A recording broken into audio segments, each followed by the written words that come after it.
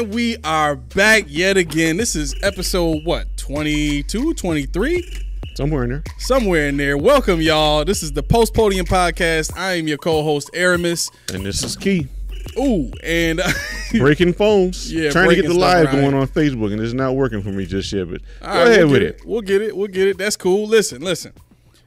I think the Bills have to do one simple thing to get themselves in position to win the next 3 games. And it's really simple when you think about it, okay? Tune in to find out, right? Stay with us, okay? Welcome to the show.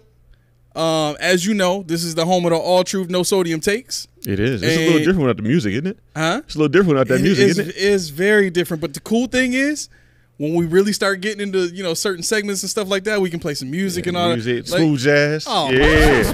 What? Smooth jazz. You got to cater to everybody. You got to cater. Crickets is going right. You got to cater to everybody. Crickets is going right in this spot where you say smooth jazz. Dang. Right when you say smooth jazz. Disrespectful. Right there. Smooth jazz. This whole episode now is going to be surrounded around smooth jazz. I'm going to talk like that the whole show. Yeah, Josh Allen needs to. No, I'm not going to say that. I think they just turned us off. So this episode is going to be, obviously the way we're talking is going to be a recorded episode, but our Thursday episodes, which are going to air on Friday, those are going to be the pregame episodes. Those are going to be the ramp up for the upcoming opponent.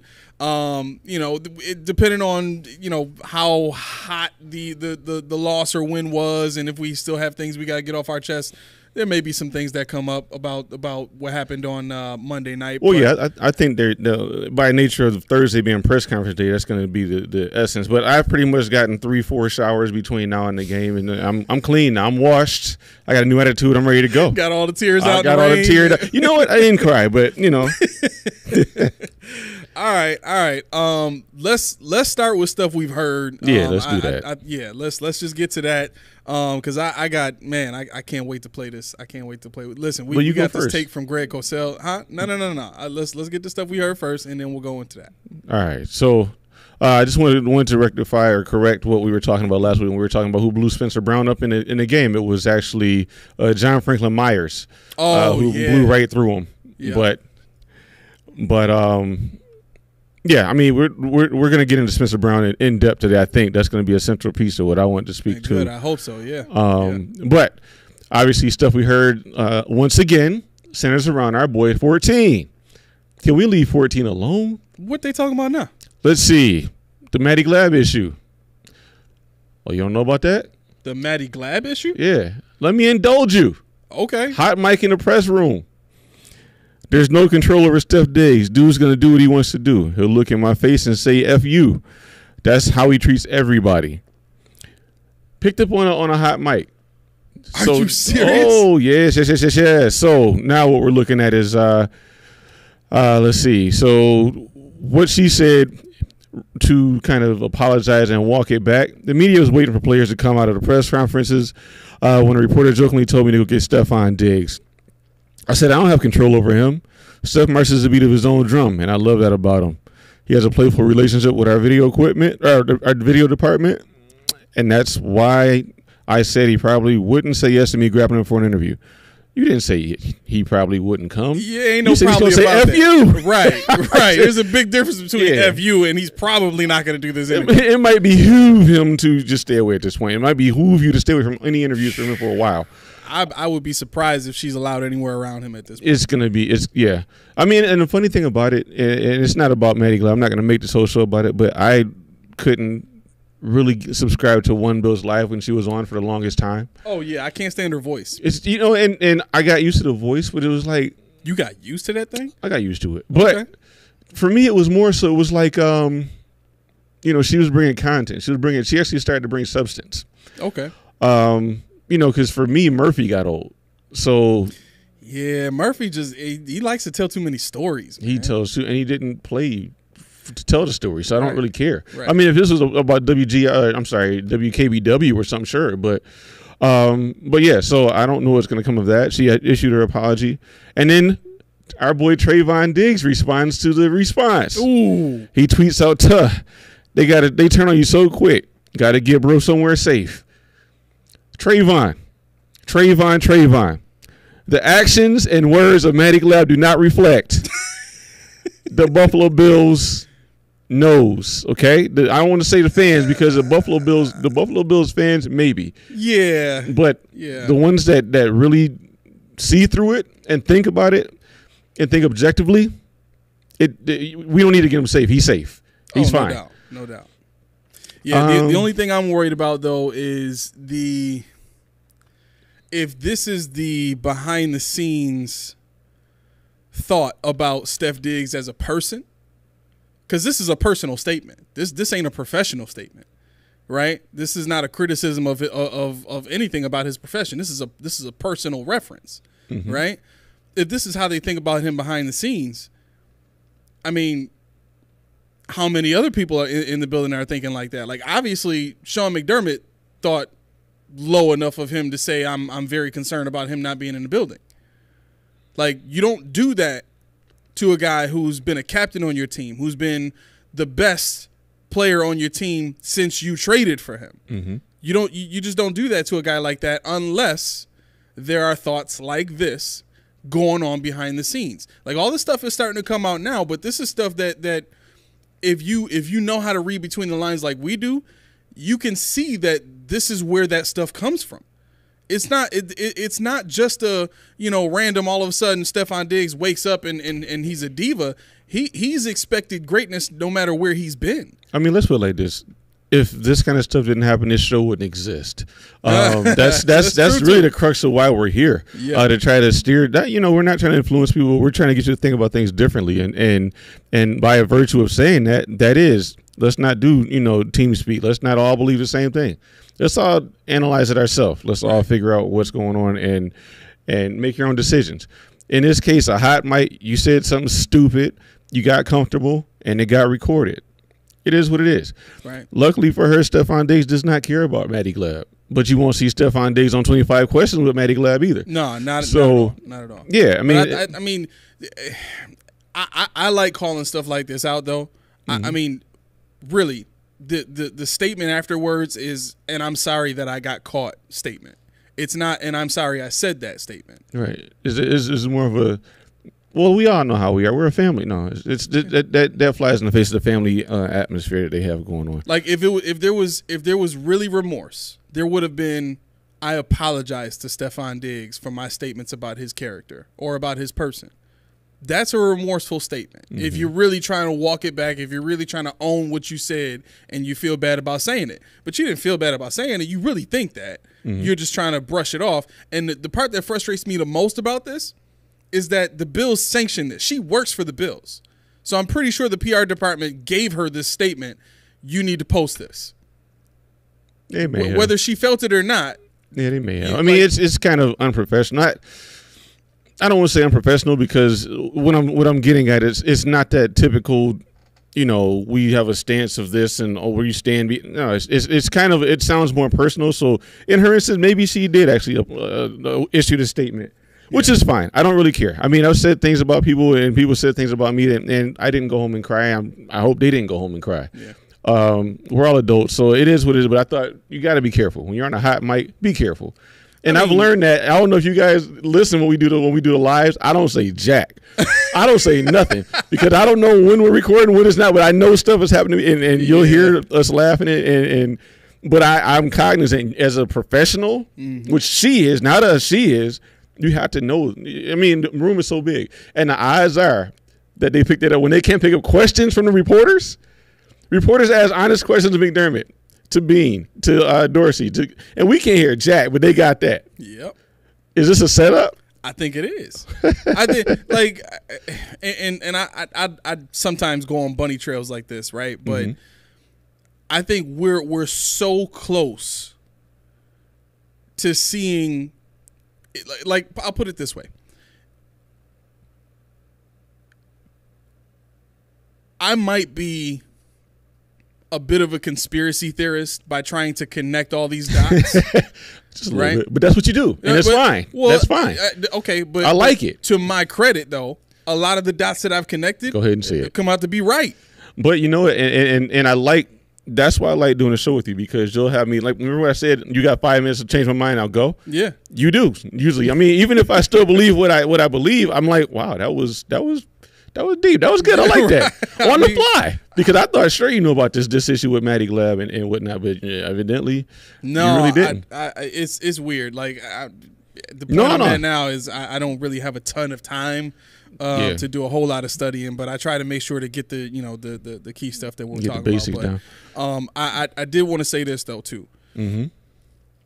I think this is the effect of someone in the building having had enough of what's been happening over the last 6 years. If you look at Brian Daboll leaving the Bills, that started a cascade of coaches leaving. I think that was the point. You got that guy in particular had a choice. Yeah. He had a choice to stay with this quarterback that he groomed and turned into a monster. And win a Super Bowl before moving on, right? And let's be honest about it. He had a better shot in the last 2 years that he's been with the Giants of winning a Super Bowl here rather than there. So if it was really about winning for him, and I'm not saying if it was really about winning for him as if he chose to not win by going to the Giants. Right. But I'm simply saying we had the better roster to do it now. Right. Yeah. Right. If he really wanted to, he could have stayed and chased the championship ring. Right. But because of what was being reported, because of what was going on behind closed doors, because of all this, infighting and bickering and grandstanding and people poking their chests out and stuff like that. It's, I mean, the arrogance of Sean McDermott, all that stuff going on behind the scenes, that boiled up to a point where Brian Daboll said, "I'm out." Yeah, I think that, and I think he didn't get the control he wanted, and he saw where the cap was going. For me, you're not drafting for me.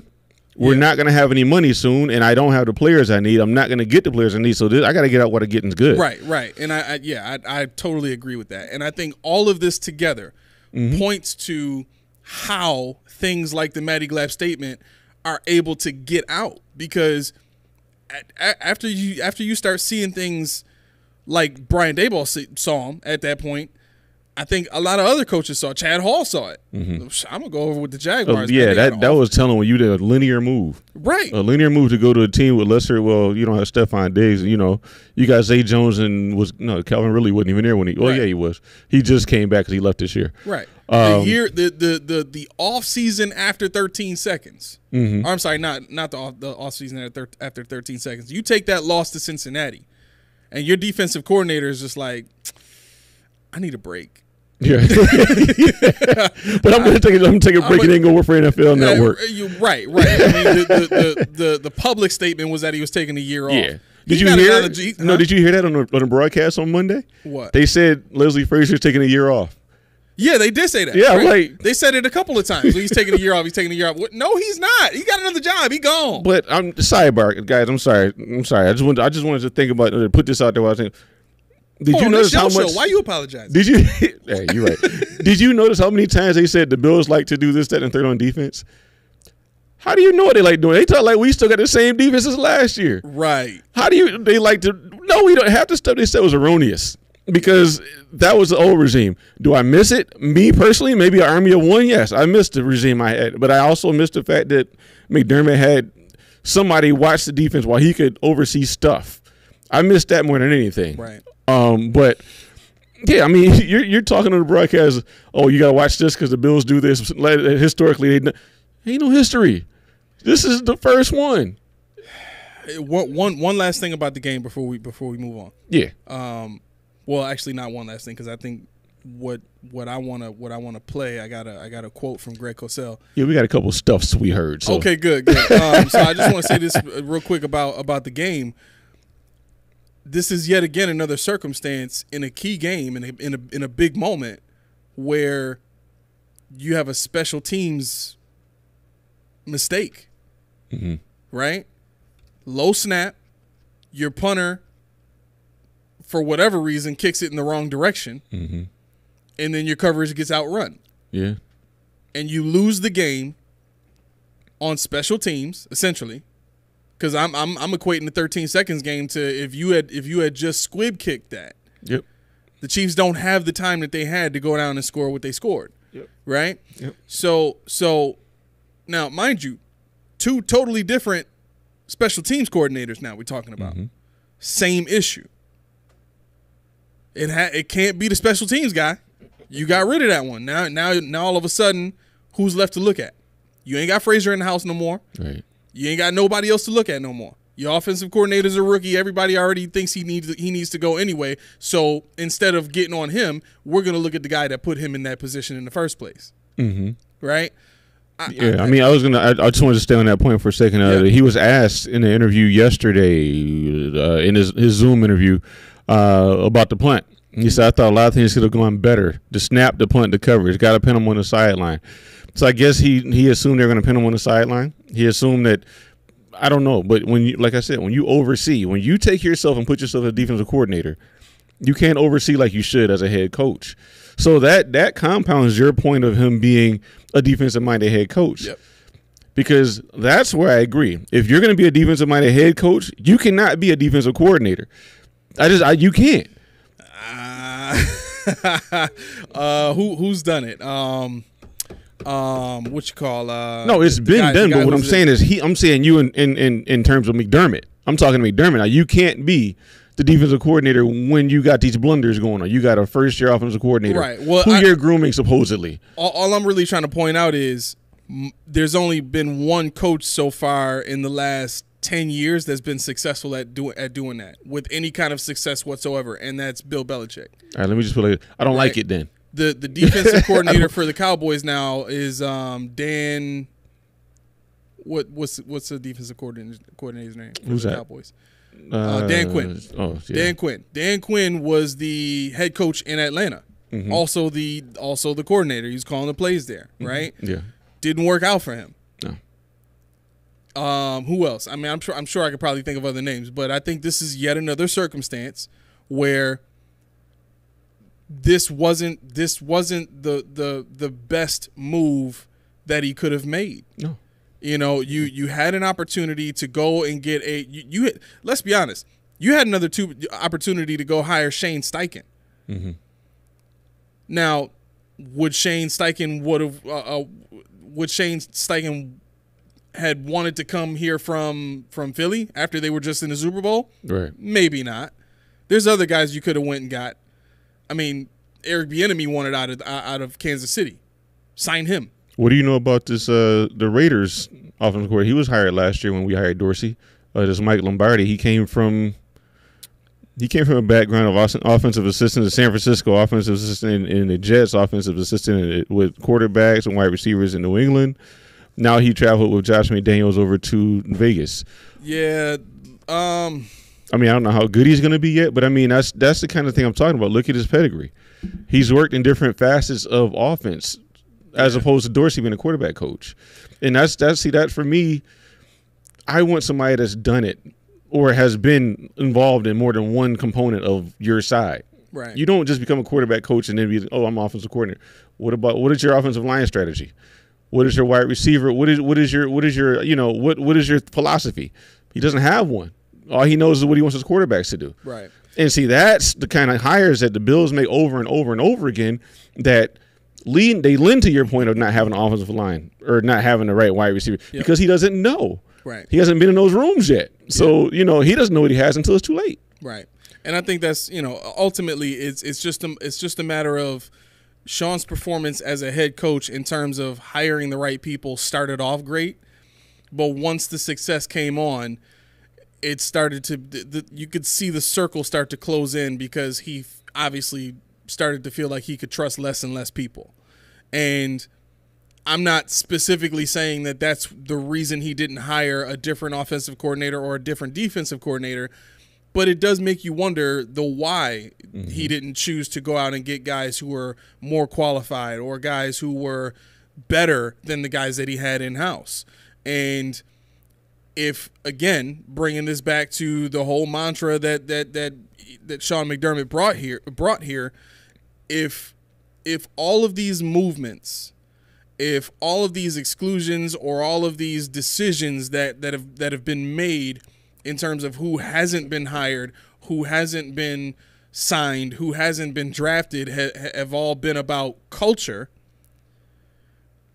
then I think you got it backwards. Mm-hmm. As a head coach, you're expecting that the game is going to be won by something that happens in the locker room, right, instead of on the field. Yeah, and that's the main problem I have with them.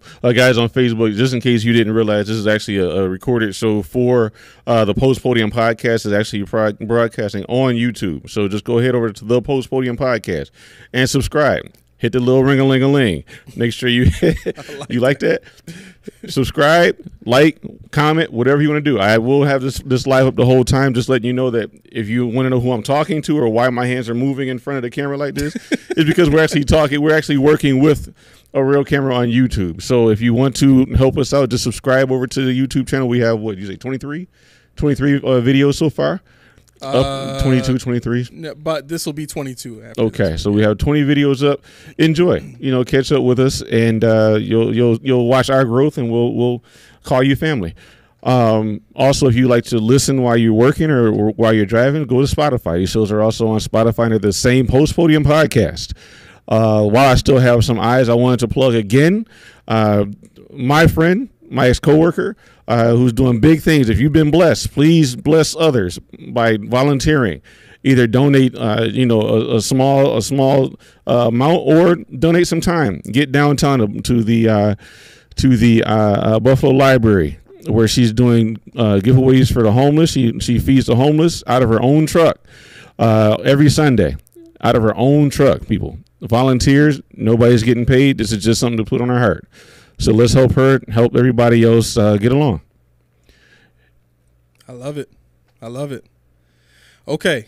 What am I seeing here? Raiders fans? Oh, no, don't worry about that. That's later. Okay. The other thing I have in terms is another Diggs issue. Obviously, you heard about Michael Irvin. Mm-hmm. Oh yeah, he would have pulled somebody in the room and punched him in the mouth. Yeah, he said Troy Aikman would have punched him in the mouth if he ever made a gesture like that to him in a game. I'm like, no, he wouldn't have.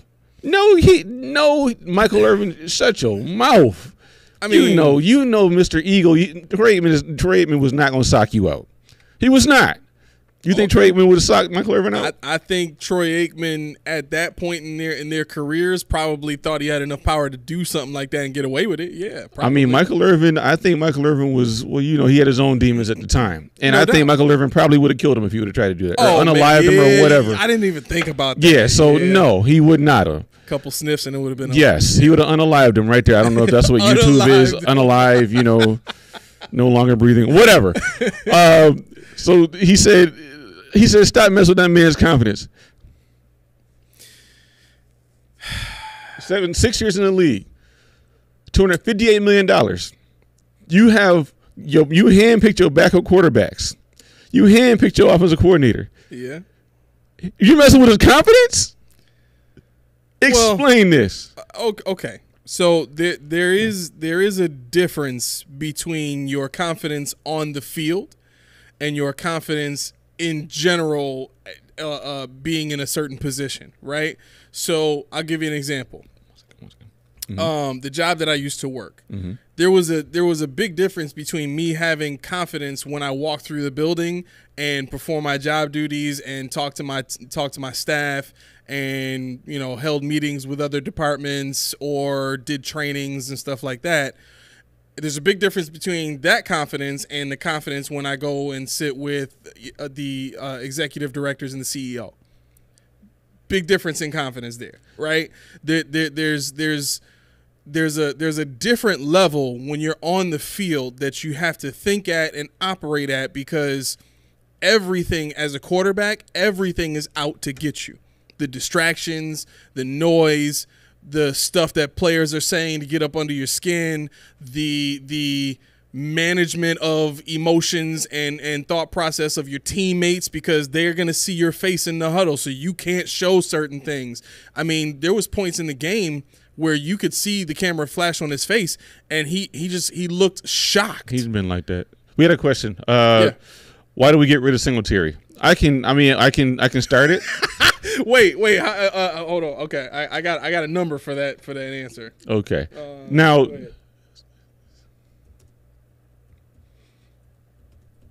Go ahead. Okay. You should have saw it. So he's give your answer, and I'm he's typing like that Kermit. He's doing the Kermit. But the short answer why we got rid of Singletary, in my opinion, was because Dalvin Cook was an upgrade. I mean, honestly, Dalvin Cook can do a lot of the things Singletary did.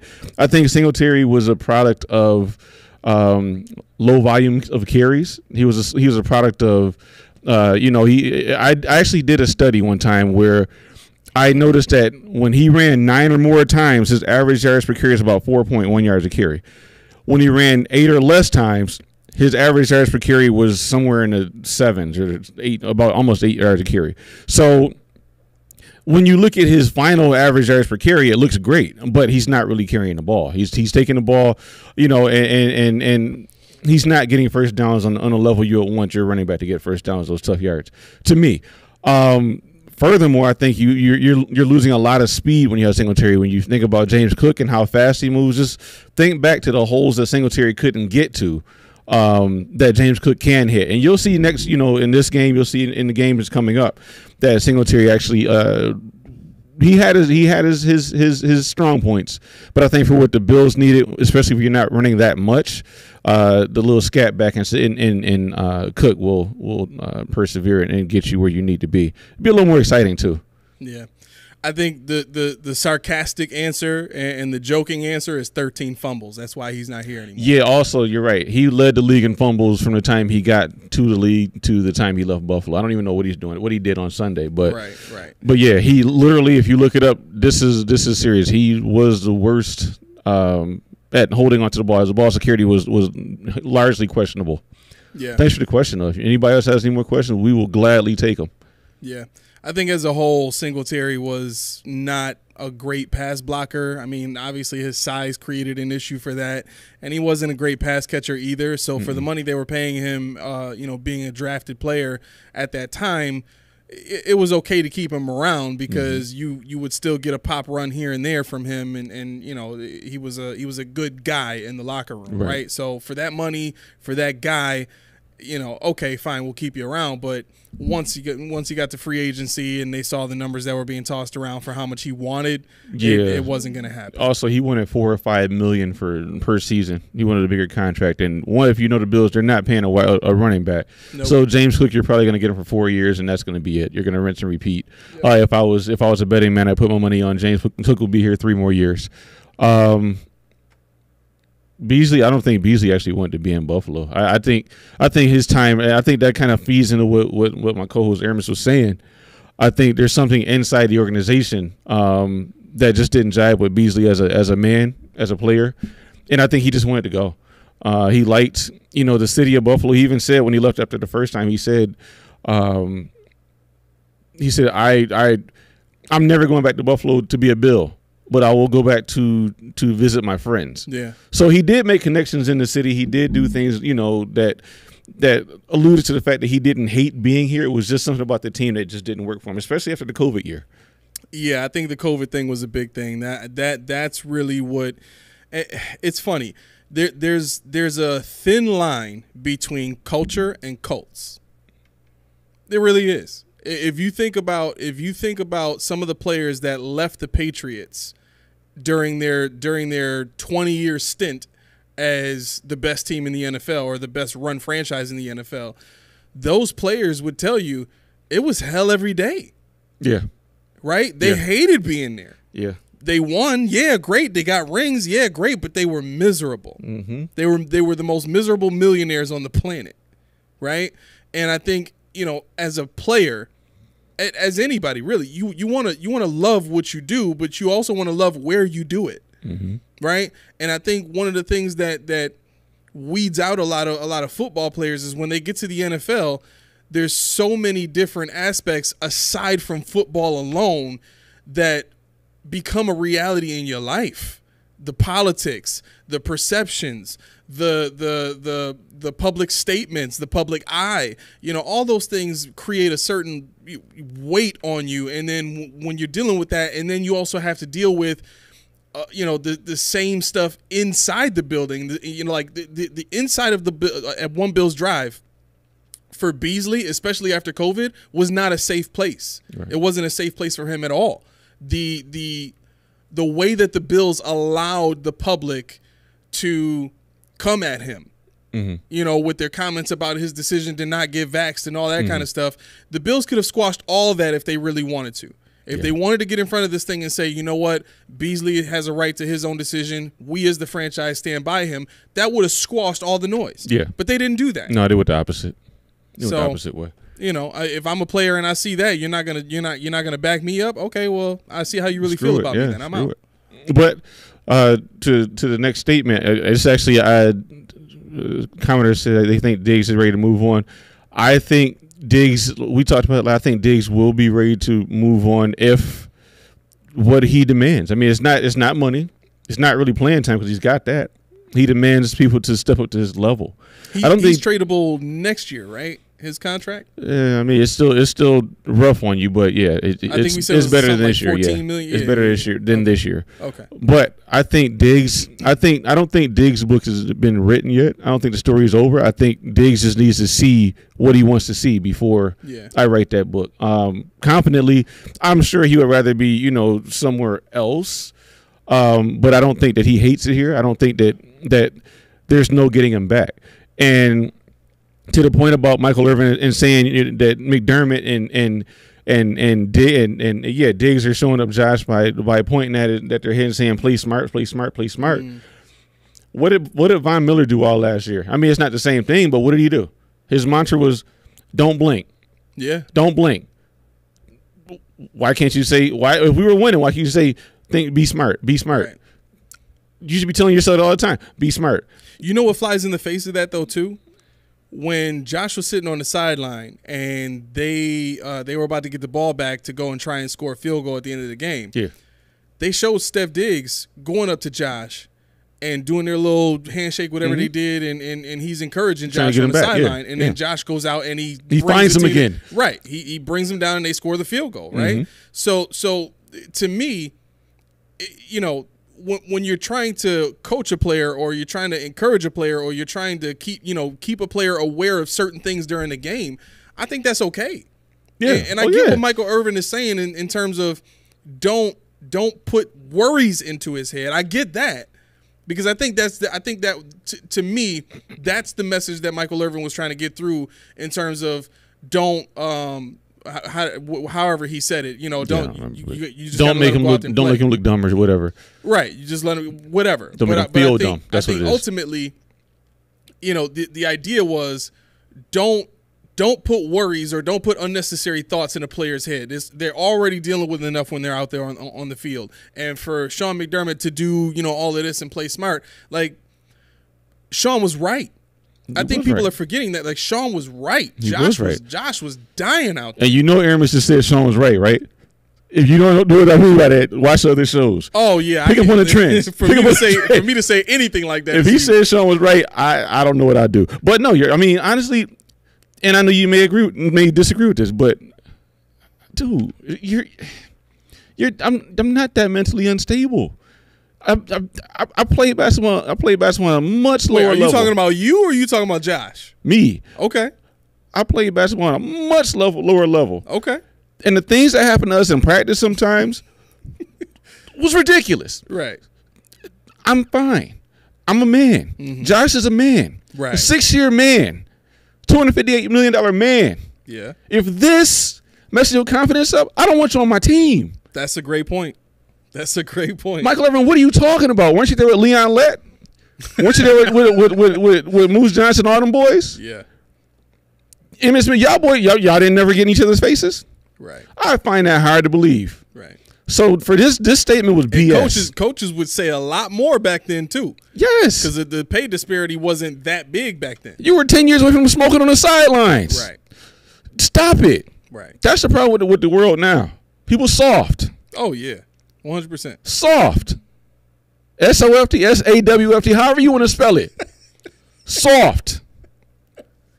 If that messes your mind up in that situation where you sucked, you don't need to be on my team because you can't lead me to a Super Bowl without getting criticism.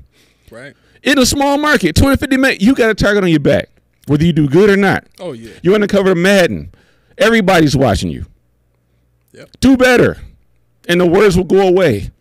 That was a game where all you had to do, and I think I texted my friend, I said, all you had to do was play field possession. Mm-hmm. And why do I mention that now this week? Because that's what we're going to against Garoppolo. Another game where you don't have to put up 300, 400 yards. You don't. Right. Because they're not going to. Garoppolo's going to put 240 on you maybe. Well, all the key players except Josh Jacobs is Devontae Adams.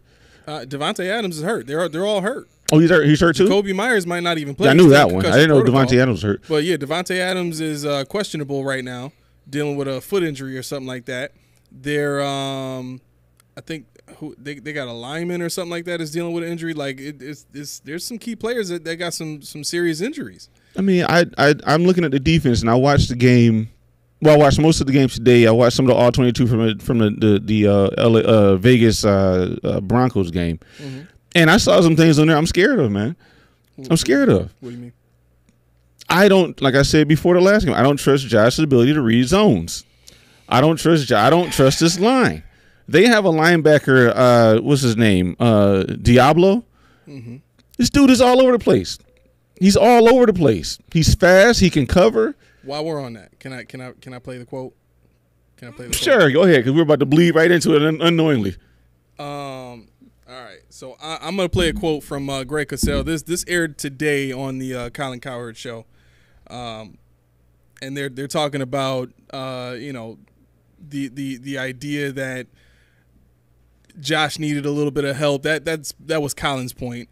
Josh needs help from the offensive line, but here it is.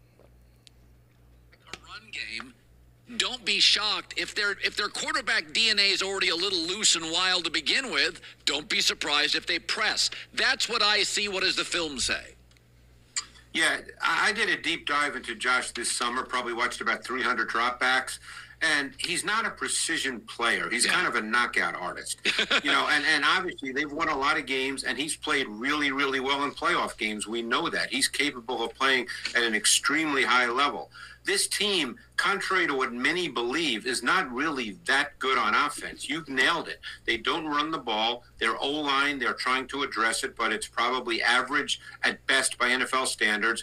They really have one quality receiver in Diggs. We'll see what Kincaid brings to them, but really they just have one quality wideout. So it's been the Josh Allen show, and they've won a lot of games. He plays a certain way. What happened the other night's not defensible. I think we would all agree with that. And he's going to have to get better just at playing with some sense of precision in the pocket.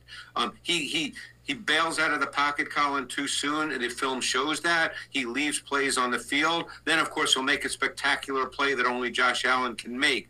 But just the details and nuances of playing the position at the highest level in the NFL, he needs to work on a lot of that. And, again, I don't know how he's coached, so I don't want to address that, but that needs to happen.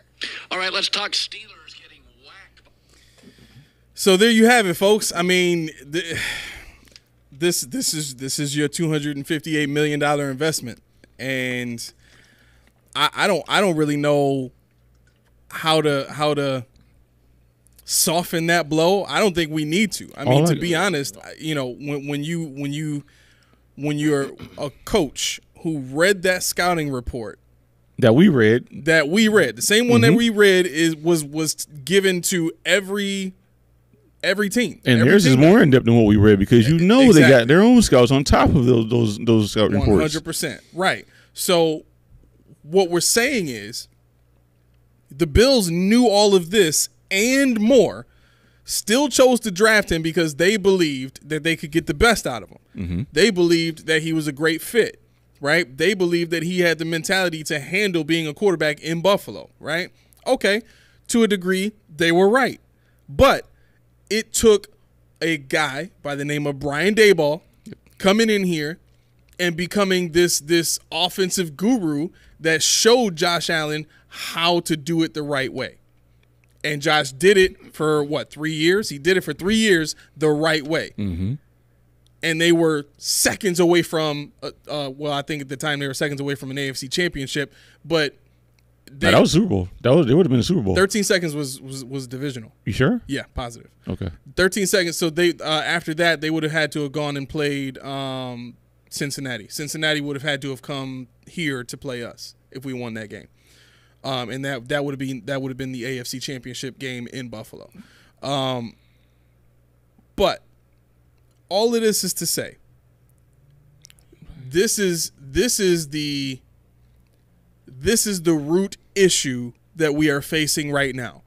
And this goes right back to the same thing that I've been saying this whole entire time. Listen, when you have a defensive-minded head coach, and I mentioned this in our live episode on Tuesday, when you have a defensive-minded head coach, somebody needs to come and put their arm around him and say, listen, I know you like defense. I know defense is your passion. I know that's your side chick. Okay? Load the offensive up. Put as many pieces on that side of the ball as you can possibly put so that you don't have to worry about that. That part will be easy. And see, that's why when you say the defensive head coach thing, I don't really say anything, because what you just said is the way you combat that. Right. That's how you combat that. But instead, no. Like, I do have to do it again. Tre'Davious White, Greg Rousseau, Carlos Basham, Kyer Elam, Ed Oliver, Tremaine Edmonds. You drafted, before this year, you drafted 2 first-round offensive players. Yep. 2. And you're a defensive coach. Yep. You gave your first year offensive coordinator in Daboll, Josh Allen, a raw piece of clay. And then you double back and you get a defensive player. And you throw in a mercy offensive player again. It doesn't work that way. Right. And I forgot A.J. Epinesa, for all intents and purposes, that's defense as well. The first pick and the next, that's our pick. But how many linebackers have we drafted that ended up just being special teams players? That's what they draft for. But to go back to Cosell's point, Josh Allen, what did he say? He said they don't have anything else. Mm-hmm. What did I say last show? Receiver. What did I say last show? If Diggs goes down, it's over. They're screwed. Yeah. Even more so than Josh. Yeah. If Diggs, who's he going to throw to? Right. This week we go against, who is it? Marcus Peters and a rookie. And I bet you they're going to still throw the ball at Josh, even though Gabe Davis may draw the rookie or draw the old Marcus Peters. Now, here's the kicker. Here's the funny part. Let's say you swap out Josh Allen for Brock Purdy. The ball be all over the place. The Bills win that game. The ball be all over the place. But see, that's the point. That's where I was getting at before. I'm glad you said that, because that's what I was going to say before you played the clip. The Bills did not have to put up 300 yards in that game against Zach Wilson. Right, the Bills need to dink and dunk. Yep. And preserve that 10-point lead. That's it. Take time off the clock. And keep the lead. That's it. They it would have been easy. They don't hear me, though. All the underneath stuff, see, this is the thing. And this is part of the, I was thinking about this today. This is exactly why Trey Lance gets cut and traded. Mm-hmm. This is exactly why a guy like that gets traded away from a Kyle Shanahan run system, because if you're Kyle Shanahan, listen, I do not want this kid going into a real game thinking he's got to be the superstar. He's got to win it all. He's got to, beat the other team by himself. Mm-hmm. Just play my system.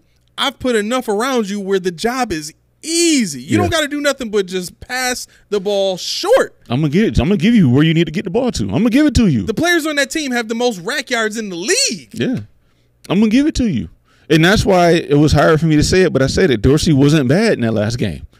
He wasn't bad, right? But we didn't get to see the whole potential of the offense because our Josh quarterback kept doing the same thing he's always done. Right. And to Dan Orlovsky's point, he said 7 snaps were Josh just out of control. He said, now what does that mean? He said, to me, when I say out of control, he breaks contain when he didn't need to, which I said. Erratic field reading with eyes, which he said his eyes are going left, right, left, right, left, right, right, left. Oh. He's not focused on anything. Yeah. He said his feet are all over the place. He's not setting a platform. He's not building a sturdy base. Running when there's no reason to. Again, trying to go and take off as a runner. See, he's running when he doesn't have to. People say the offensive line. No, the offensive line is not that bad. I mean, they're bad. But his life is not in danger every play. Right. Because what people don't understand and they don't look at. See, what I told you before. I have a new appreciation with O'Cyrus Torrence for the offensive guard position. What does that mean? I am now trying to learn how to read offensive lines. There were plays, as I said before, where Josh could have stepped up in the pocket and evaded the rush. Yeah. There were plays when the majority of the defenders were walled off, and Josh had to come up and slide to the left, slide to the right, and your pass was right there. Your dump off was right there. Right. But instead, as Dan Orlovsky said, why would you scramble? He said if you look at the play where his first interception, he said, watching Josh last night was almost like watching an adrenaline junkie. Yep. I said that in the Tuesday episode. Yeah. It was like he was just chasing a rush. And like I said before, he said Josh gets confused with coverage. Not surprised about that. I'm going to hold this like I'm a singer. I have never in my life played quarterback. I have never in my life played anything on offense. So if I can call it out, where's Dorsey? Where's Joe Brady? Yeah. Where's Sean freaking McDermott? But this is the problem. Michael Irvin don't want the Bills to win the Super Bowl. Plain and simple. Right. He demolished us twice. Right. This is the problem. I've done worse to people at work. I'm old, man. I'm retiring. 39, I'm retiring. It's over. It's over Walk with. past people in the office. Just doing this. Just quote it right. Get it together. Right. Quote it right. Nah, but watch, stop being late. Standing with a clipboard. But no, and I'm gonna kind of merge everything I say from henceforth with what the presser said, and we're gonna talk in depth, but what presser said and with the game coming up, because a lot of correlations can be made. And so you're gonna kind of be like, why are they ambiguous? Why are they still talking? But I'm not. If you listen to what I'm saying, it's gonna apply to the game on Sunday as well. Because when you look at the Raiders, you don't need to put 300 yards. Right. You don't need to be I'm sorry. It's a bad defense to begin with. It's a bad but opportunistic defense, and they have nothing to lose. That's true. And I was listening to Hondo. I forget. He was, and that's when I told you Sal Capaccio show yesterday. Yeah. He said, we're not going to win, but what we're going to do, we're going to come out and smack you in the mouth. He said, you guys prove to us that you turn the ball over. Yep. We're going to try to take the ball away. Yep. Otherwise, we can't win. He said, but you think the guys think that? He said, we know the reality. But the guys still are going to go out there and play their butts off. Right. And when I watched that Broncos game, Russell Wilson was not great. But that defense was ready. Max Crosby was getting there. Jerry Tillery was actually playing pretty well. They had one player who is replacing Chandler Jones, who he might actually show up after. You know what? Matter of fact, let me get the name. The name for this player. He's a rookie. What is his name? Tyree Wilson. Chandler Jones is hurt? No, he's done. Remember the tweet? That's right. Yeah, he's not even with the team right now. He's never going to play with them again. But wow. So you see, guys, what happens when you don't have a Stephon Diggs? This guy said, I'm not playing. And I'm not playing. Yeah. This whole city has turned their back on Stephon Diggs pretty much. Yeah. And he still put up 10 for 102 and a touchdown. The only touchdown of the game. Right. Think about that. Right. So going back to Tyree Wilson, I'm curious as to how they coach him up, because he was horrible on Sunday. But I want to see if he's better on this Sunday. Because a week, if you're telling me you can't work and fix, Spencer Brown in 2 years, you can't fix Gabe Davis in 2 years.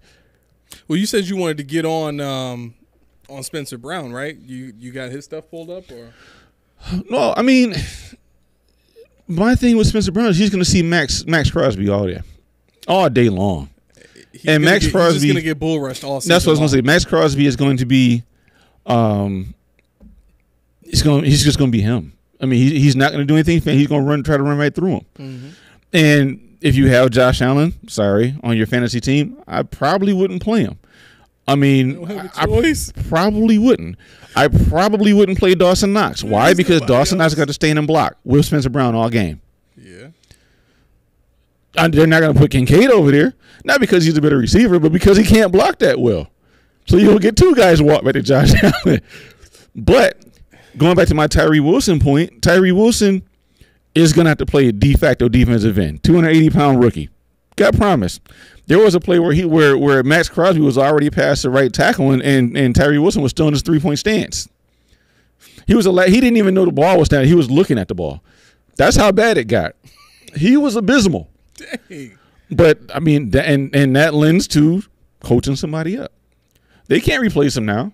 Wow. It's over with. You got to do it what you got. That's the point. We can't replace what we have now. We got to do what we got, but we got to coach it up. And that's why last week when I said, "What is Kromer doing?" I need to see an improvement. Yeah. Because they come in this week just like they came, maybe not as much as they did last week, but they coming. Yeah. And Sugar High Josh is going to be back again. Yeah, home opener, sold out crowd, everybody trying to throw encouragement his way. Come on, it's okay. You do better. You'll do better this time. You know what? I think Josh is one of those people that doesn't need the love. Right. I almost think the love has an inverse effect on him. Mm-hmm. I think he plays better when it's him against the world. Yeah. Because his whole football career, it's been him against the world. He's got to prove himself to everybody. And that's not to say that we want to say he sucks on it. All you're saying is he doesn't need people to make him feel 10 feet tall. Right. I just want to make it clear for people that are listening to say, what do you mean? It's our quarterback. That's our guy. Right. Well, he is. But like you said, You can't love everybody the same. Right. You have to know what makes each person tick. I got 3 children. I love them all differently. That's it. But you love them, and they know that. Yep. So, all right, where we at now? We're talking wherever. You said you want to go through. I said Dawson Knox. So I mean, let's go through the emphasis that I had heard from Raiders podcast, Raiders spots and things like that they're going to try to enact against us. I already talked about the turnovers. They're going to try to force turnovers. They said, and I quote, "Tape shows Josh will put the ball in Hearn's way. You just got to dictate to him what he can and can't do." You're a $258 million quarterback. That's not good. It's not good when other teams can tell you what you can and can't do, because that's what happened last week. Mm-hmm. But that's only if you let him. I mean, look, here's what it really boils down to. Can Josh open his ears up and open his mind to just being patient? That's the key. And I don't think he can. Right. And I agree with you. Yeah, 100%. That's the key. I don't think he can either. Mm-mm. I was thinking about this today, and I know this is kind of a hot take. And listen, Bills Mafia, I apologize right now for what I'm about to say. But I've kind of been ahead of the curve this whole time, so I'm just going to say it. I think it's going to take another quarterback and another coach to get us to the promised land. I'm sorry. I think 6 years into your football career, as an owner, you have to be thinking about this investment that you just gave this guy. Exactly. Yeah. Right? Yeah. Do I want to have my F1 car, win the race? or do I just want to look good every year with a guy driving in it who I know is not going to win it? What is going to take? And I'm not going to take over your point. What is going to take is the fans to not be excited about playoffs. The Chiefs are not excited about getting to the wild cards. The Eagles are but see, Buffalo gets there every year. We assume it. We know it. We've been Super Bowl favorites. I can't even talk. But when they get to the wild card or divisional round and they lose, Bills are fans.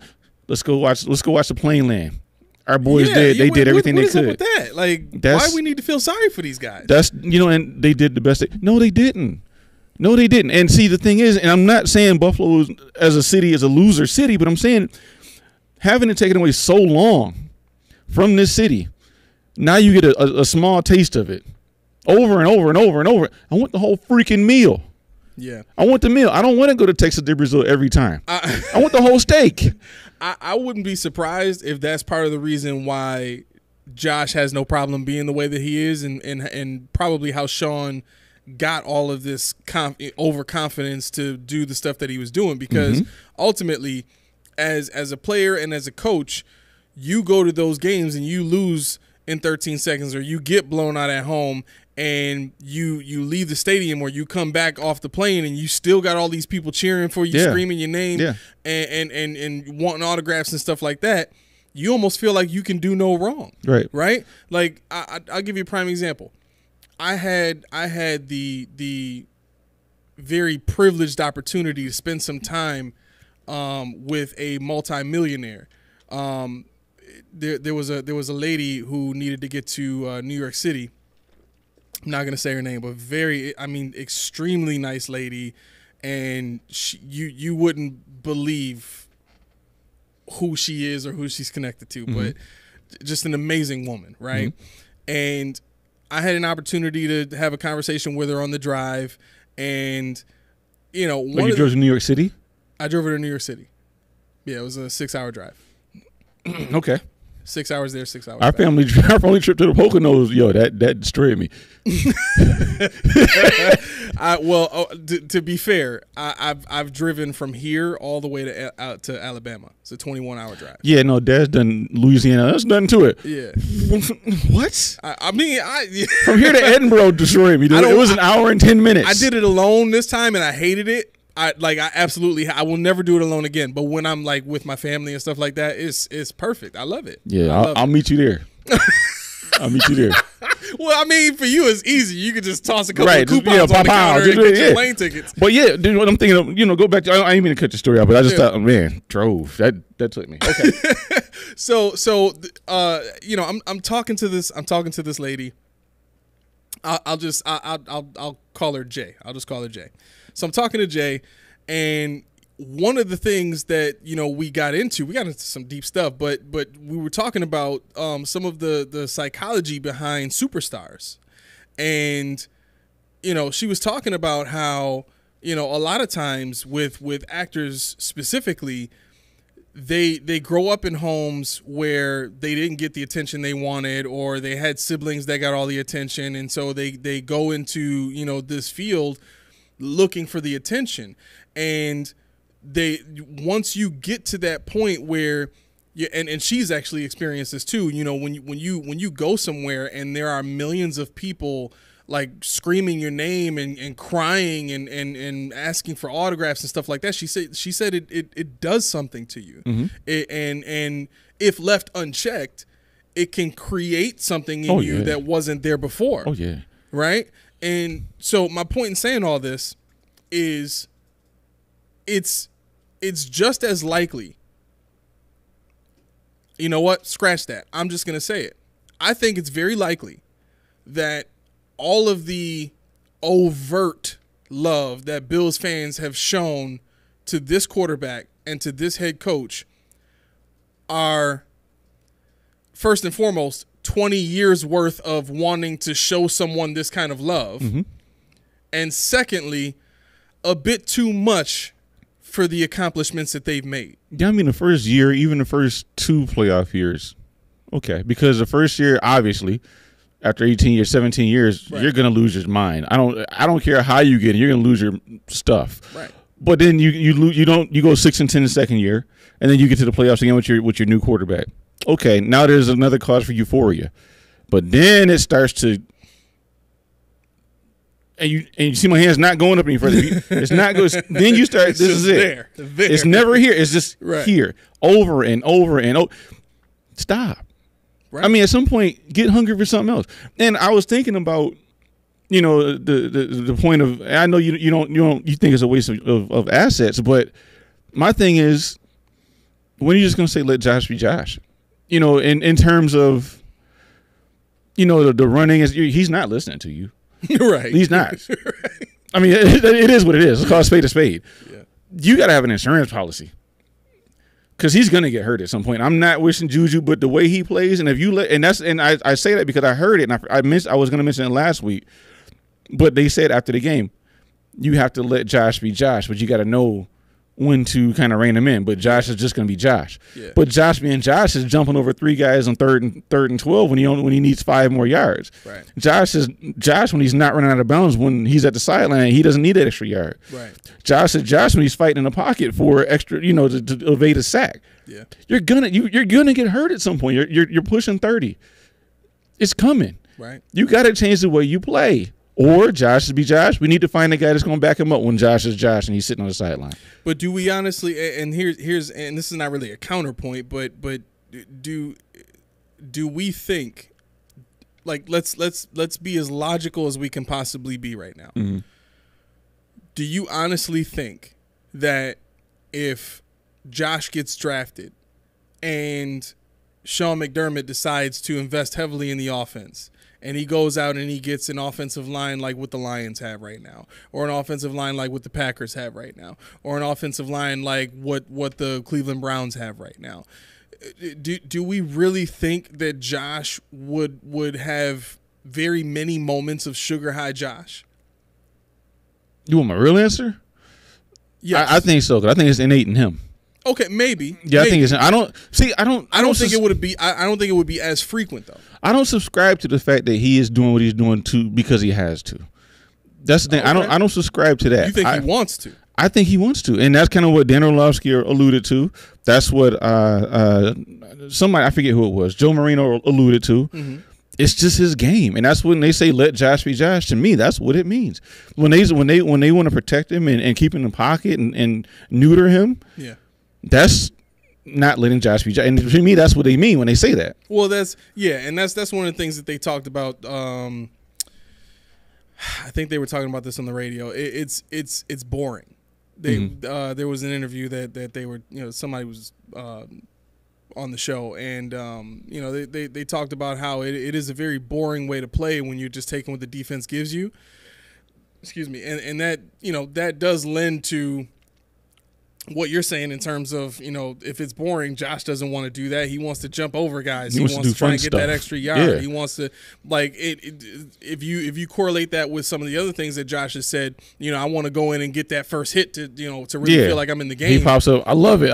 Like, dude, when you're 31, you're not going to love it. Exactly. So really what you're telling me is we're paying you $258 million to go out there and be a child. Yeah. To be a crash test dummy, essentially. Yeah, exactly. And that's not what I'm trying to invest in. But I do want to say this, though. I do think that as a rookie, when you get drafted to a team to become the franchise quarterback, that is the most pivotal point for any head coach in any franchise to instill in that player what they want them to be, right? And if you think I'm wrong about that, see Trent Edwards. See what the coaches were telling him about just check it down. He didn't come in playing like that. Yeah. When he came into that New England game, he was tossing it all around the yard, and we fell in love with him. We wanted him to be the starter right then and there. And then all of a sudden he became captain check down because coaching got involved. That was his first year, right? Yeah, I think also nobody liked J.P. Lossman either. So, nobody likes J.P. But no, your point is valid. But no, I think, and I don't want the numbers messed up because I didn't get to write them down, but in the last 3 years, or the second year now that Dable's gone, I mean, his turnovers have skyrocketed. He was already turning the ball, but they've skyrocketed. Yeah. So it's like, okay, what does that tell you? That tell you nobody in that room has any control over this guy. To further take it, let's look what Dorsey said in his press conference. Dorsey, if I can find it. And this is where I was talking about somebody was getting testy with him. Somebody asked him, what do you think is the most effective way to work with Josh? He said, you talk about it, you hit on it. Joe does a good job. Joe Brady does a good job of keeping him level-headed and in the moment. Really? You can't change the past, but you can change the future, which is true. That's true. Focus on the now. Somebody's like, do you think the coaching is being absorbed by Josh? These are not new topics. This is what the guy said. These are not new topics. Josh himself said yesterday he's in year 6. He should know better. Right. Josh before last game said, I have to eliminate the dumb penalties, the dumb turnovers, which he added to. Okay. So the response to that was, when you look at his career, yes, they pop up now and again. But when you look at his career, don't think you get to the level. I don't think you get to that level and win the games he's won as a starter if there was something that happens every game. So basically, he's saying if he threw multiple interceptions every game, he wouldn't be a starter in the NFL anymore.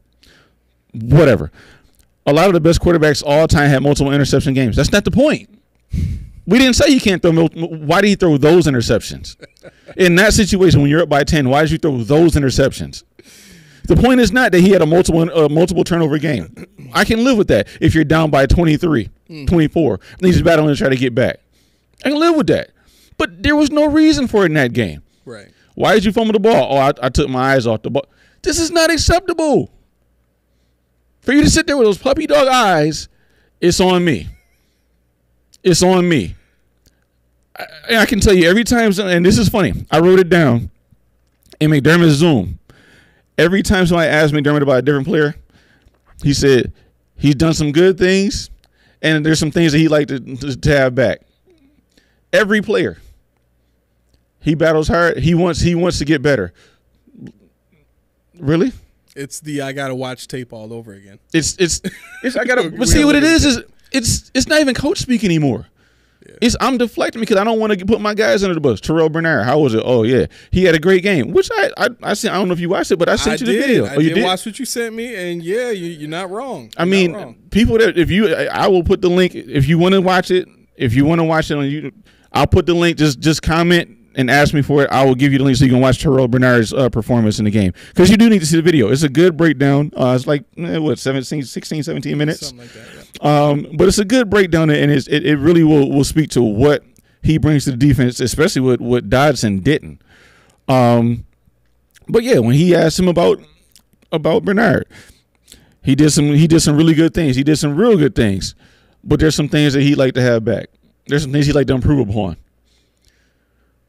Why are you getting all these try-hards all the time? Yeah. And that's not even a disrespect to the players. But why does everybody wish they could get better at stuff? Execute. Right. You get one shot. Right. The Super Bowl is one and done, sudden death. This is not the NBA Finals. This is not NHL Stanley Cup Finals. Yeah. This is not baseball. This is what the only is soccer one and done? I think it may be. What do you mean? Their playoff structure. Yeah.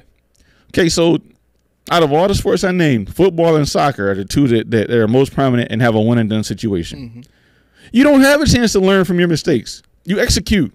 You learn on the fly. Right. So this is why, to your point, Josh is probably not going to lead us to the Super Bowl. Sorry. The way the Josh's package as advertised is not going to get us where we need to go. Yeah. Yeah, I mean, like one of the things I want to point out too about Josh, before the Jets game, he was tied with Jared Goff, and I think it was 39 total turnovers, right? Something like that. It was definitely tied. Right, and I'm looking at this stat here. Jared Goff hasn't thrown an interception in 359 attempts. 359 attempts. Now, you keep in mind, roughly in a game, a quarterback's going to get probably between in that offense, 30 and 40. Probably that's about right. Right? So to go 359 attempts, that's almost a full season. Actually, I think that is a full season. 17? Yeah, that's just about a full season without throwing an interception. Yeah. Okay? when you look at the way that the Lions offense is constructed, he's got some players around him now, right? And he's got an offensive line. And if you look at what they did in Kansas City, he didn't have to do a lot to win that game. He just had to do – I think he really made just one play in that game that was the linchpin of that win. And that's what we're asking of Josh. Huh? That's what I'm asking of Josh. Well, we don't have the offensive line that he had. And that was kind of my point. And this is – I want to get this out really quick. Josh and Jared had the same amount of turnovers. I'm going to go ahead and say most of those turnovers for Jared were with the Rams, right? Yeah. If not all. But here's the deal. You're Jared Goff. You're with the Rams. You're in L.A., right? You top dog almost anywhere you go. You're the starting quarterback for the L.A. Rams. It ain't Buffalo. It ain't Little City Buffalo. It's L.A., right? He accomplished what he accomplished, getting that team to a Super Bowl. And they could have won that. They weren't too far off from winning that game, right? But he was still a very young quarterback back then, right? So they go on to play after the Super Bowl, and I think Jared Goff has some injuries, and the offensive the players on offense started to kind of fall off or get old, and it wasn't functioning the same. And a lot of the blame went onto Jared Goff because the reports back then were saying that Sean McVay couldn't do a lot of what he wanted to do because of the limitations of Jared Goff. Okay. So you're Jared Goff. You went to the Super Bowl. That was the pinnacle of your career thus far. You had a couple of years after that where it really just wasn't working out, and other teams are starting to get better, especially in that division, and you get traded. Okay? Being traded is a humbling experience, right? You go to this Lions team. They've never been to a playoff game in almost 30 years. Yeah, they haven't won one in forever. Right? Yeah. And they haven't been to a Super Bowl ever. Right? So you're at the bottom. I'll just say it like that. You're at the bottom now. Yeah. You hit rock bottom when you get traded to the Lions. It's almost like they sent you there to die, right? Yeah. And this is a Lions team that believed that they could win with Jared Goff. They built a team around him to suit his abilities and to put him in a position. And now look at them. They're storming the NFC, right? And if you look around the NFC, depending on how Philly looks tonight, with tonight being Thursday, I noticed the show is going to air on Friday. Yeah. But if you look at where the Lions are. At this point, they're not that far off from being able to compete with the Eagles now, right? And this is year 3 of Jared Goff being in Detroit. My point in saying all this is this. There has to be something in Josh's professional career that humbles him. Yeah. To the degree that Jared Goff got humbled to be able to just start doing what's necessary to help the franchise and win games. Because it's too much about what Josh can do for this franchise. It's too much about what Josh can do during a game right now. It's too much about what Josh can do with his arm and his legs. It's too much about Josh. It's got to be Josh fitting into the system, or the system being structured in a way that allows Josh to do what he does best. But Josh has got to stay within that system, though. I think Josh would be able to stay within the system that was built for him. But the problem is nobody outside of Greg Roman or somebody to that degree knows how to work with that kind of. I would never trust Greg Roman around my quarterback. Well, I mean, I'm just saying like a Lamar Jackson. I'm just going to correlate with a Lamar Jackson kind of situation because that's the kind of offense I think Josh would be best in. Even though he's not Lamar athletically, but he's got the same kind of run first kind of. Maybe he's not run first, but you know what I mean. Yeah. He's more run savvy than most quarterbacks in the league. Yeah. So, I mean, to your point about Trey Lance, that would have been interesting as a backup because a young guy coming in, if your quarterback wants to do what he does. Right. Sit him down. We got Trey Lance. Well, I was thinking more of, being sat down by injury or something like that.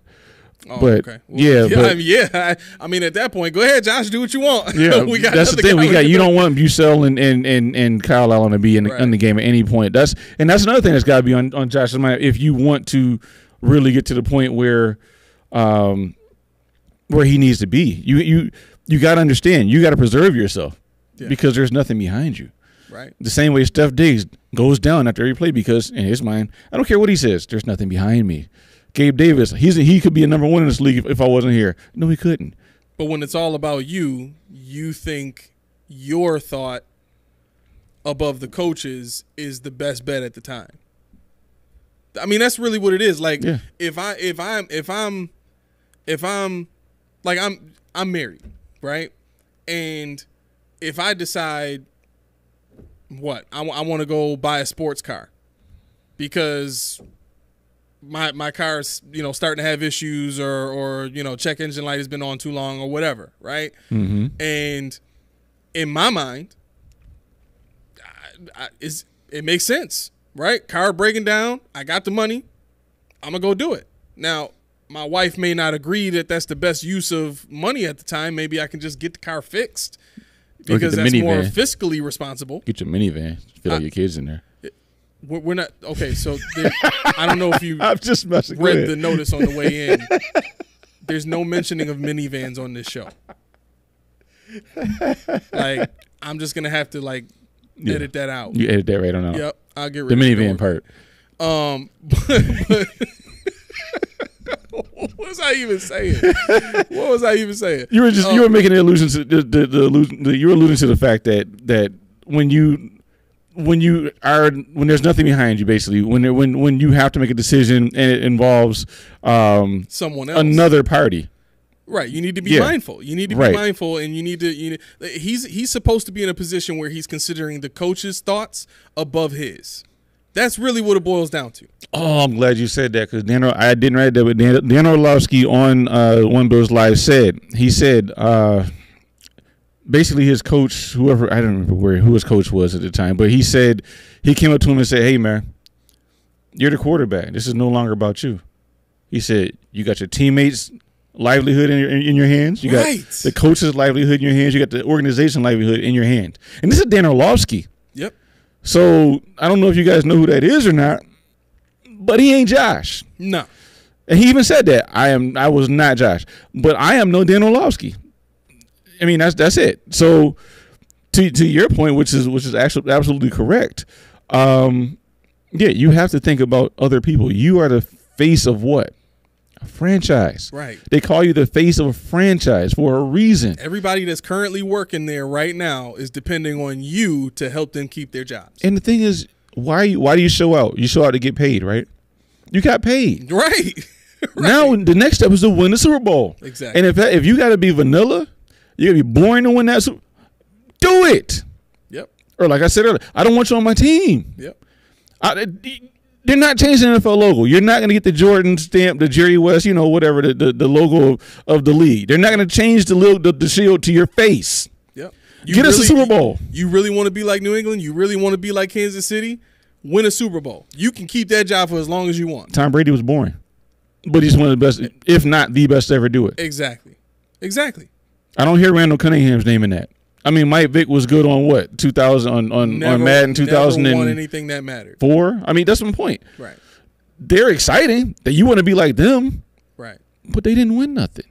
Donovan McNabb, 4 AFC championships. Didn't win nothing. Sorry. And the thing is, Michael Vick is in Buffalo talking to you guys. Right. What does that tell you?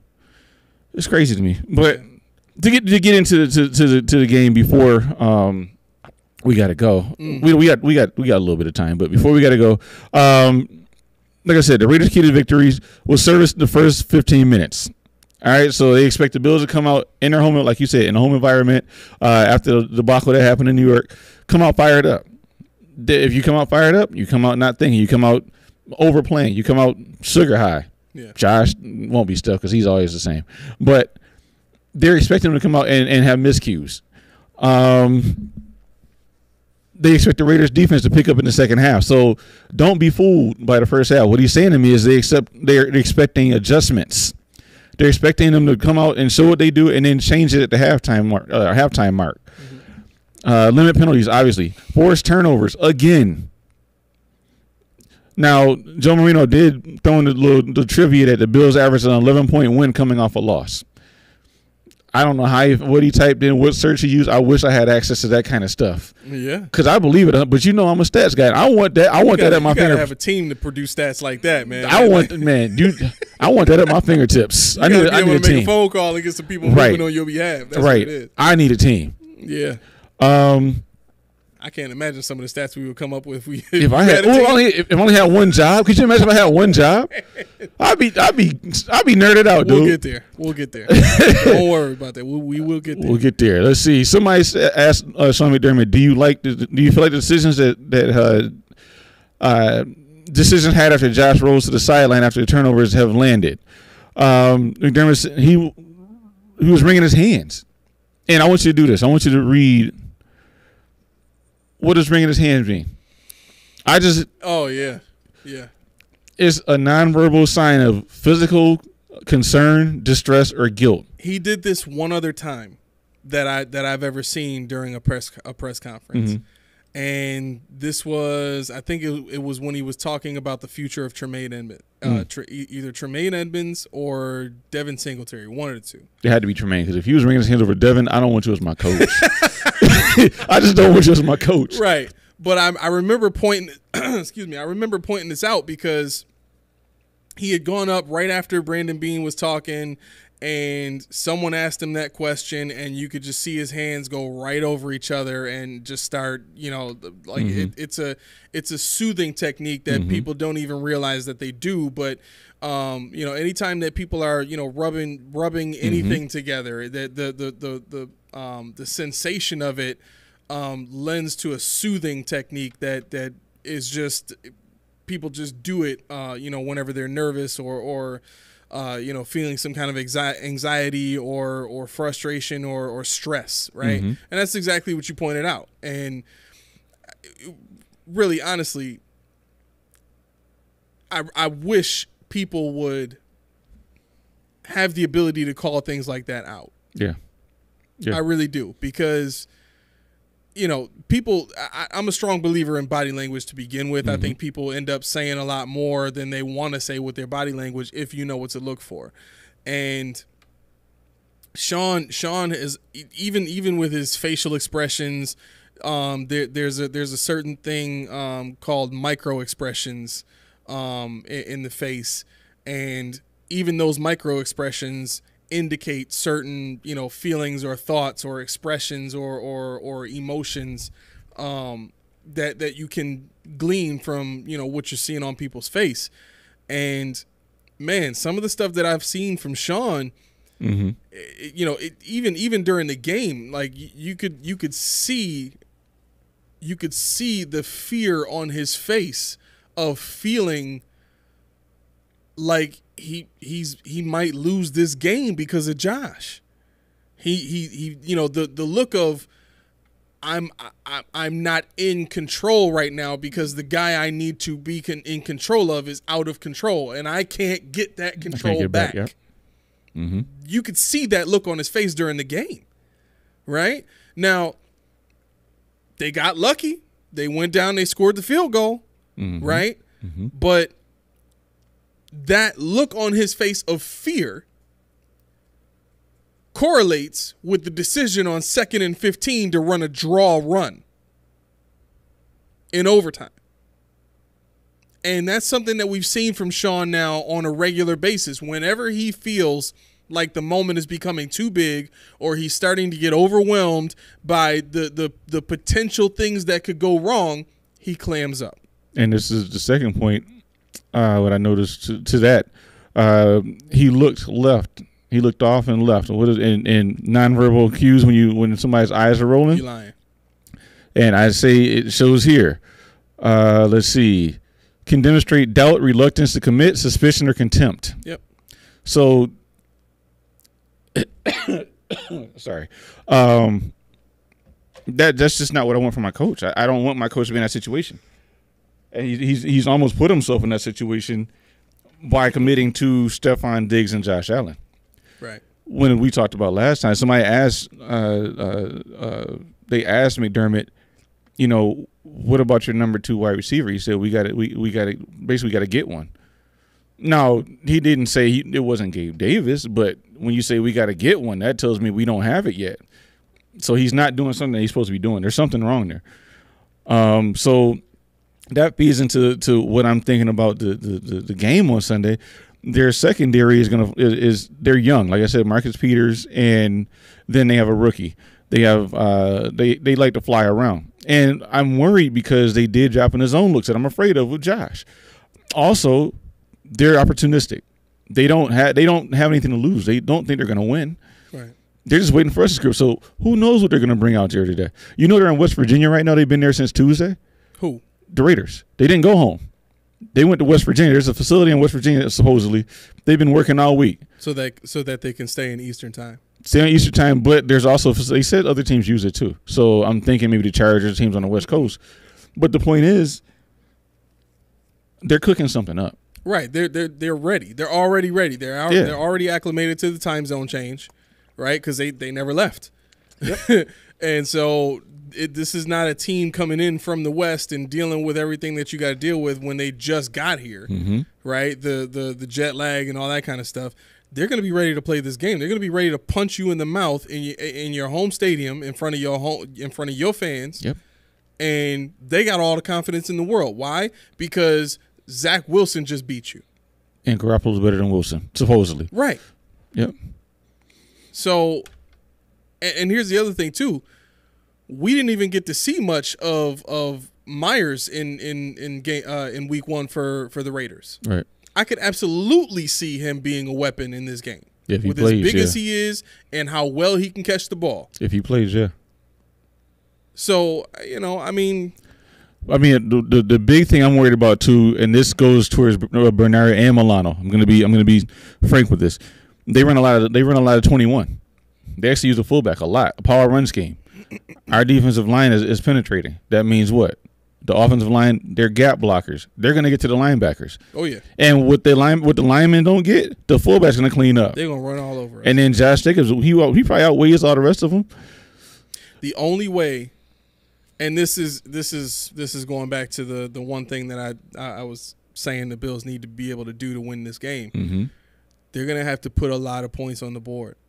Just score. Just score. Listen, and it's got to be touchdowns.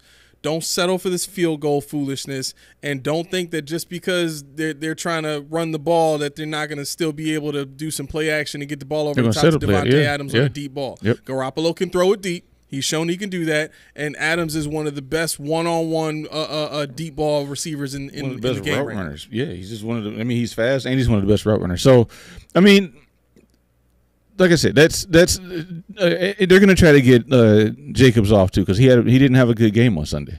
Right. He only ran. I think he averaged like 2.8 yards a carry.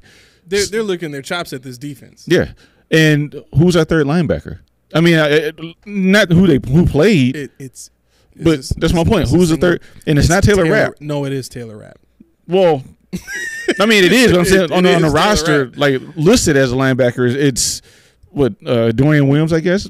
But really, I mean, let's see. Let's go look and see real quick. How do you use this thing? Boom. Okay. So according to our lads, as of 9/1 is the most current depth chart we have. Milano Bernard, Dodson, Dorian Williams, and Tyler Matakevich. So either Williams or Dodson. Yeah. I mean, if it's against the run, give me Dodson. Oh yeah. I mean, but the thing is, at that point, if you're talking about they against the 13 set, they ran Taylor Rapp. You gotta come off that. You gotta be prepared because this team's trying to run on you. They won't, but you have to. You know, and that's how you lose the game again, being stubborn. Yeah. I don't understand what this pride of you know teams being in a position where teams can't force you out of the nickel. To me, that's not a point of pride. That's a point of shame and arrogance. Like you refuse to change. That's really what it is. You refuse to change and adapt and become better. Well, you can't force me to get out of the nickel. Well, I don't have to if I just run it down your throat all day long. Like we wanted to run anyway. Like I'll take 300 yards in a win. 300 yards rushing in a win. I'll like take Kansas that City all day did. long. What was that? 250, 245? That game when Kansas City ran all over us. Yeah. 250 yards rushing, and they won the game. And what was McDermott's response? Yeah, we wanted to take away the pass. We wanted to give him a run, take away the pass. Well, you gave him the run, all right. You gave him the game too. Congratulations, you did it, buddy. You got us the L in the worst way possible. Thank you. Yeah. So I mean, I'm looking at what our defensive line does against their offense, because their offensive line actually looked pretty good. It was funny because the guy on the radio was talking to Sal. He was high on Greg Van Roten. He said, "I can't believe you guys got rid of Greg Van Roten." I said, "Wow, that's a blast in the past." Even though it was last year, I was like, "Wow, that's a name I didn't think I'd hear again." Right. Evidently, he's a starting lineman on their team. But on the Raiders, yeah, but they like him. Wow. I mean, he was older. So I think he was like 31 last year. So he wasn't exactly a spring chicken. Bless you. But yeah. So I mean, I'm interested in seeing if our defensive line is a real deal, because we knew Mekhi Becton and Dwayne Brown were old or coming off injuries, or both, whatever. But this line, what I saw, this line can actually block. They can pull. They get dirty. This is a great run blocking. Yeah, so I want to see if what we saw last week was actually us, or it was just a product of them being bad. Right. Obviously, we talked about the linebackers on both sides. They have the young linebacker that can fly, and they have Robert Spillane at middle. So I mean, I want to attack the middle. I really do. But I want to get away from that Diablo too, because like I said, he looks like a safety. He's about the same size as Bernard too. So, I mean, their secondary leaves a lot to be desired, though. Yeah, to be honest. And I don't want Joshua. Ooh, I can. We saw that last week. Right. No, just run the ball. Take what they give you. You can run the ball against this defense. You can. Just take what they give you. Right. But in conclusion, I think I'm looking once again in the trenches, because we got to do better on offensive line. Yep. But I also want to see what Josh does to help create that pocket. And if you guys didn't follow me the last couple of shows, what that means is step around your blockers. Don't run into the block. Don't run where the guy is. Yeah. Move up. Get him outside the arcs, which is the natural pattern for defensive pass rushers. You bait them, you step up. That's why they always say step up in the pocket. Right. I don't have any problem with James Cook. Again, people think that he's too small, he won't break tackles. I don't need him to. I need to line the block for him. I need him to see a sliver of hope, and he's going to go through it. They're not trying to get a 150-yard a game rusher. That wasn't their intent. Right. They just want somebody that's not going to lose yardage and somebody that can catch out of the backfield, which is another point. Catch the ball out of the backfield. I don't care if it's Hardy, Steph Diggs, Tavius Murray, Damian Harris, or James Cook. Use it. Everyone I name can catch the ball. Yeah, I get that. I'm still a strong believer. I mean, the best offense in the league in the last 4 years has been the Chiefs, right? Mm-hmm. And the Chiefs in every game have done enough to establish the run as a threat, right? And you need that. You need that to be able to make the defense play honest. And not only that, but it opens up things in the middle of the field and in the secondary for your receivers and for your tight ends, because those players are now going to have to play up a little bit more. That opens up things deep, right? You get the play action game going, all of a sudden you got chances, right? And so when you think about the threat that having a just a solid, effective run game, right? It doesn't have to be 100 yards a game. It could be 60, but it could be a very effective 60. The right 60, yeah. You get the right 60, you're good. Exactly, and that's the point. And that's really all I'm asking for. I'm asking for this Buffalo Bills team to go into the game with a mindset of, we need to establish effective runs. It could be 30 yards, but if it's a 29-yard run, right, that they break off because, we got good blocking, right, and then we bust off another 6-7 yard run or something like that, that's still less than 40 yards. But guess what? That defense is thinking about it now. And yeah, my last thought for the show is can we please use Deion Dawkins and Spencer Brown in the run game? That's what they're good at, run blocking. Yeah. don't give me all these A gap runs anymore. Yeah. Don't put in especially behind McGovern, man. Yeah, not oh God, please not behind McGovern and not with James Cook. He's too small, and it's fine. Yeah. But that's not what he's built for. I mean, you can do it just to show it, but don't let that be a game plan. Right. And with that, I'm done. All right. Well, it's been a while since we did a recorded episode, but this has been great. We want to thank everybody for tuning in. I think this is going to be the schedule, and I mean, unless you all season long, yeah. Yeah. So for the season, this is how we're going to do it. We're going to do a live show the day after the game. And you're more than welcome to tune in, comment, ask questions, however you want to do it. And then the episode leading up to the next game or the following week, we're going to record it on Thursdays. It'll air on Fridays. So you'll be able to see the show the day after the game that's played and Fridays. Okay. For the Friday episodes, the recorded episodes, any questions or anything that you guys have, if you want to send it in to us Thursday during the show, we're usually recording somewhere between 5 and 7:30. You can send them in then. You can send them in at any point, really, and Anytime. We'll keep an eye out for those, and we'll try to get them answered on the show as best we can. Yeah, that. Text me, put it in a comment, DM me on Facebook, whatever you want to do. We'll talk about it. Just let me know, and if you're not around, I'll put your answer in the show, and I'll tell you where it is if you want to listen to it. Yep. But like I said earlier, we want to try to migrate some of the people from Facebook Live over to the YouTube channel so you can take advantage of all the videos that we've already done. This Facebook Live deal was kind of a new thought, and I like the interaction. I like you guys watching here, but go over to our YouTube channel, subscribe. We want to get a following there as well. We got major hits here. Ain't no different over there. Right. And you don't have to look at me the whole time. The sound is better on YouTube. Everything is better on YouTube. You get little ditties my man's gonna perform on the intro and outros. No doubt. So I suggest, for my money, go to Spotify and go to YouTube. Subscribe to both and pick your fancy. That's it. If you're looking for additional content, if you're already a subscriber and you follow us and you check us out on Facebook Live and all that kind of stuff, and you're just looking for extra content, we're gonna be starting daily conversations on our Facebook page.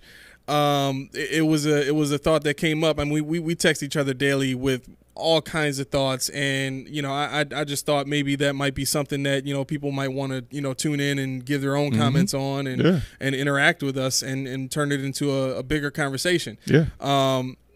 So we're gonna start doing that. I actually forgot to do it today, but we'll be starting that tomorrow. We'll be starting it tomorrow morning. And feel free to check us out. The Post Podium podcast Facebook page. I'm pretty sure we can copy everything over to Instagram from there too, but probably we'll put it up on all our social media platforms. So with whatever one you're comfortable with, use it. Just talk to us. Talk to us. We're talking to you guys once you guys talk to us. This is definitely not what you're used to. Not what you're used to. Is a good time. Yeah. So with that said, once again, home of the all truth, no sodium takes. That should be obvious by now.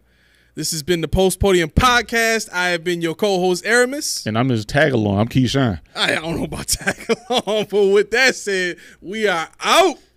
Deuces.